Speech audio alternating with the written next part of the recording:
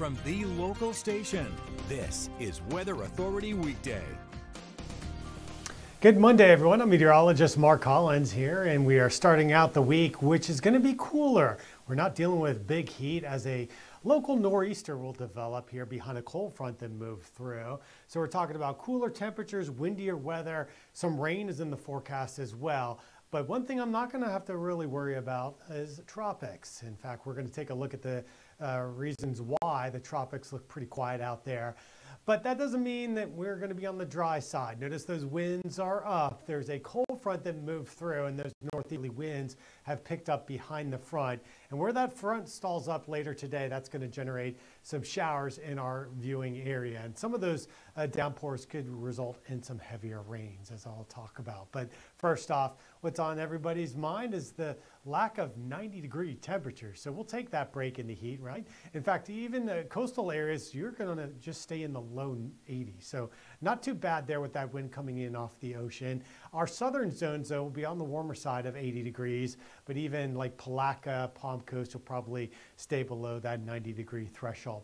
Now, before the sun came up, there's been rain out over the Atlantic. Some of those coastal showers came in around Nassau and Duval County. But as we head through the course of the day, we'll watch for more rain to be shifting inland.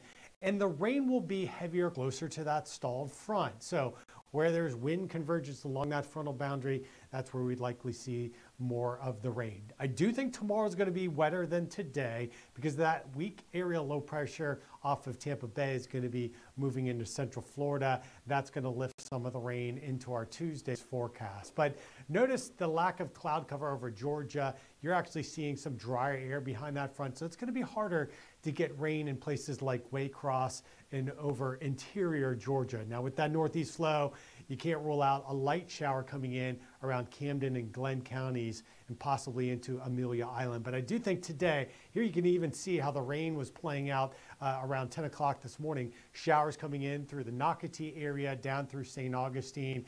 It's these areas south of Jacksonville which will have a greater chance for getting wet weather here during the day. So through the early afternoon, notice from around Jacksonville to Mayport and point southward into St. Augustine and Palm Coast, you've got that rain coming through. So it'll be showery type activity.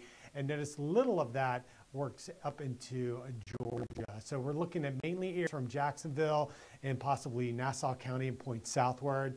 And then as we head through the evening, there could be some coastal showers coming in along the beaches as well. So the future forecast, well, it's going to be a little on the windy side here.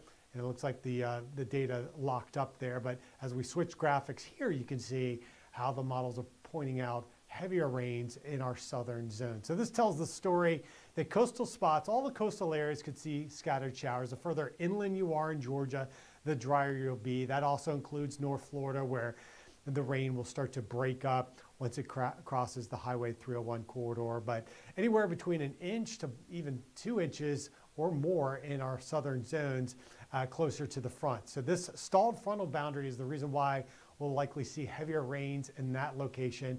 And here you are into Tuesday now, and you can see how that area low pressure will help to draw up moisture from central Florida into our area.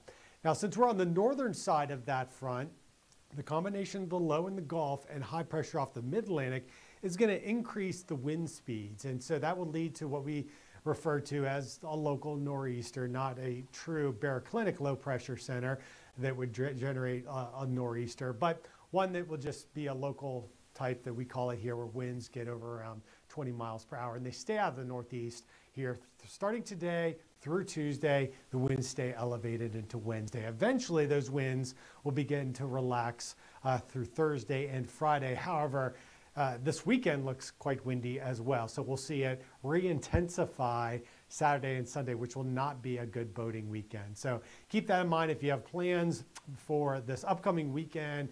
It's going to be pretty rough. And notice here tomorrow, as that nor'easter starts to take shape, Tuesday we could have some winds gusting to 30 miles per hour along the beaches. So offshore, seas will be on the order of 5 to 7 feet. Closer to the beaches, we're looking for seas to build to around 4 feet before they start dropping off a little bit to 2 to 3 through the end of the work week. And there you see, as we head into the weekend, those seas start to increase a bit more.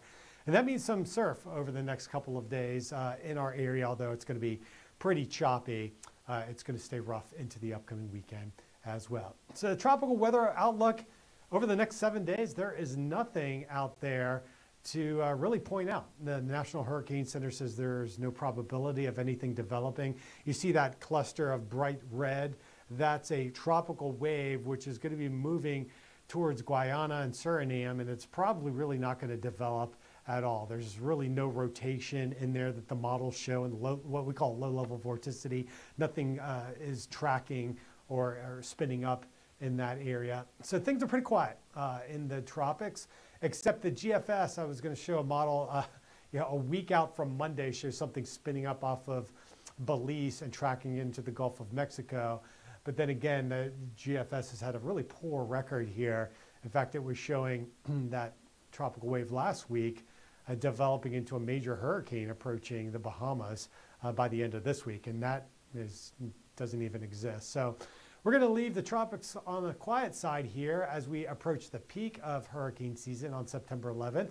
And like last year, we didn't have anything on the peak of hurricane season, but as it turned out, it was pretty devastating because once we got to the end of September, we had Helene, then Milton in October. So hopefully we can keep things quiet as we go into October this year as well. But looking ahead, we're dealing with that nor'easter, and that's why temperatures are on the lower side of things. We probably will likely stay in the low 80s on Tuesday. I got to take a look there at that 79 and adjust that. But we will start to dry out towards the end of the week. So that's some good news there. And this weekend, although it could be breezy, we're not expecting to see the heavier types of rain since the stalled frontal boundary should not be around for the upcoming weekend. So I'm meteorologist Mark Collins. That's your Monday morning weather authority, a weekday weather update. We'll see you again tomorrow. See why every day more people are choosing News 4 Jax, Northeast Florida, South Georgia for local news.